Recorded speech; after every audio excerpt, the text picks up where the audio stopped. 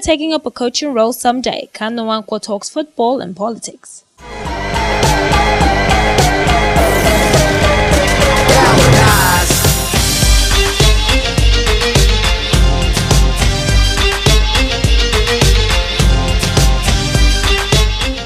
Ex-Super Eagles international and brand ambassador Kanu is certainly a household name in Nigerian football. The former African Footballer of the Year, who retired from professional football a few years back and has been busy with his charity foundation, hinted that he may consider taking up a managerial role in football someday. I retired 3 years ago. I want to have time to look at other things, business-wise, and also to help the young ones, not by coaching, but by putting a structure out there so they can benefit from it. And that's what I'm doing now, but I don't know what the future holds for me. He gave his opinion on the current state of Nigerian football, indicating that more needs to be done to bring out the best in Nigerian football. Nigeria is a blessed country. Talent, there's a lot of Kanus, a lot of JJs in Nigeria, a lot of good players in Nigeria. But the whole thing is that right now our heads are up there. And you see everybody talking about grassroots. Nobody wants to bring the head down. So we that have been there, that's what we are doing now. If you watch at last week, the President Cup started, and it's for the whole Nigeria, so that we can pick the little ones who are playing out there. It started from the local governments but all the same. Like I said, coaches who are coming to Nigeria to coach Nigeria, or the ones who are from Nigeria, I don't think it's a big tax for them.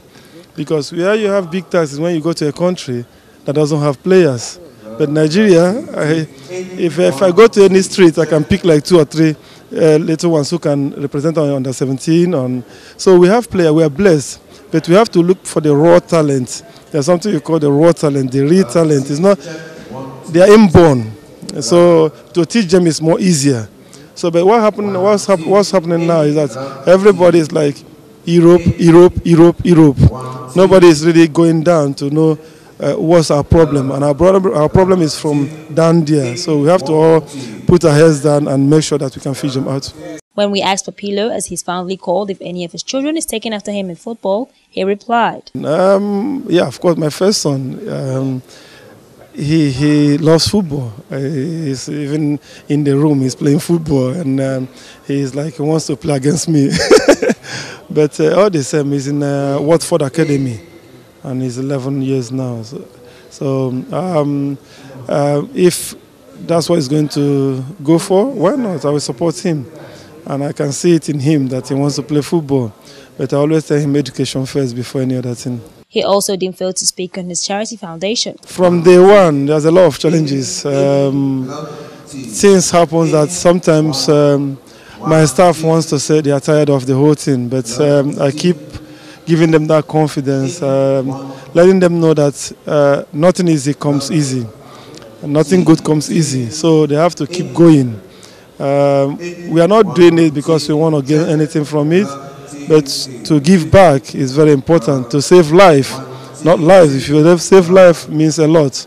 And right now, as I'm talking to you, we have done 500 operations. We have almost like 200 on the waiting list. So we are partnering with a lot of hospitals in Nigeria, in India, in Sudan. And I can tell you one thing, there's no grant from outside the country that's come to the foundation so far. So whatever you see we have done is our efforts, going from one company to another, knocking from one door. Yeah, if it's open, we go in. If it's not, but Kanu as well supporting the foundation, because I know it's for a good cause, and that's why I'm doing it. Kanu further revealed that he is set to open a studio called Papilo Studio and other businesses.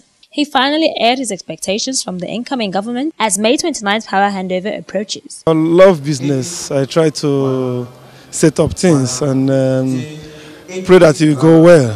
For now, I've started Papilo Studio in 86 Allen Ikeja. And even inside there, you have the music studio as well. So we print, we bind albums, we cover events, we do a lot. and it's a place to be. And whoever have any event or wants anything, don't go anywhere. We have just one stop, Papilo Studios, and the water is coming out as well. Kanu.